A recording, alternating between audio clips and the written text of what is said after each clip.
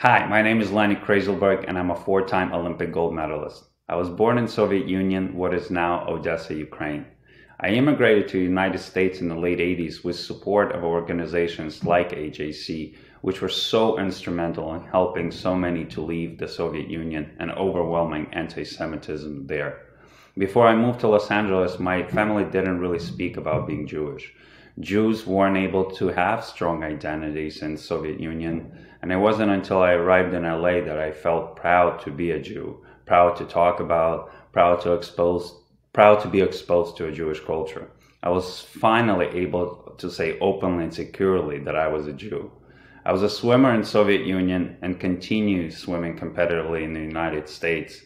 I was honored to be on two Olympic swim teams in 2000 and 2004, winning 4 Olympic gold medals. It felt so good to give back to the country that took my family and me in and gave us a new home. It's been a tremendous privilege to have success as a professional athlete and to use that success to share my story, my Jewish story around the country.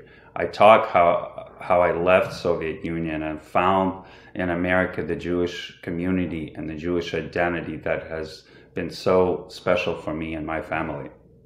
I also had a privilege to travel to the Maccabiah Games in Israel. It was during the Second Intifada, a time when Israel really needed the support of global Jewish community more than ever. I remember feeling how important it was for me to say that I was going, despite all the terrorist attacks that were happening at that time.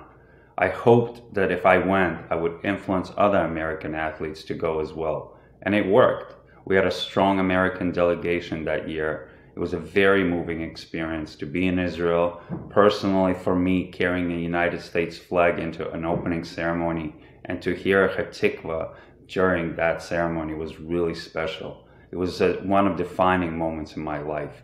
I'm so grateful to America and to American Jewish community for giving me a new life outside Soviet Union. I'm a proud American Jew.